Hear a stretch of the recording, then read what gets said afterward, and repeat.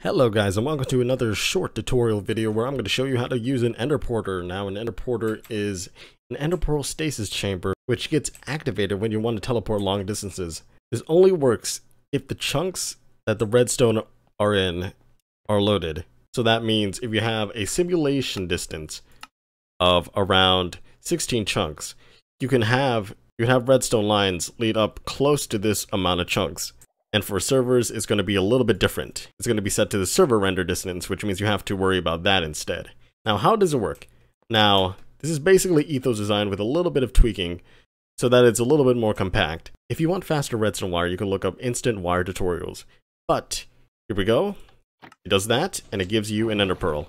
Then you throw it back in, make sure not to get hit by it, because when it comes back up, it can hit you, and then you'll be teleported to the ender pearl location. It is a hitbox like that, but once you throw it down, you can do it again. And then once your ender pearl is again in stasis, you can just go ahead and go to wherever you are and just press it again, and you get teleported. Get another ender pearl and move out of the way.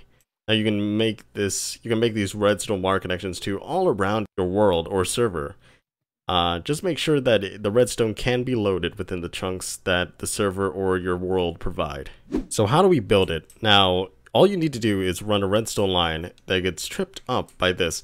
So this will power this block and this repeater into a dispenser or a dropper with ender pearls in it, facing towards the bubble column stream.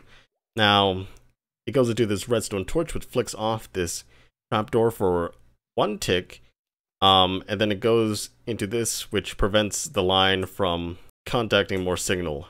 And for the ender pearl stasis chamber, you need 1, 2, 3, 4, 5, 6, 7, at least 7 blocks of upwards flowing water, which is a bubble column used by Soul Sand as dictated right here, in order to make sure that the ender pearl that you throw will not hit the bottom.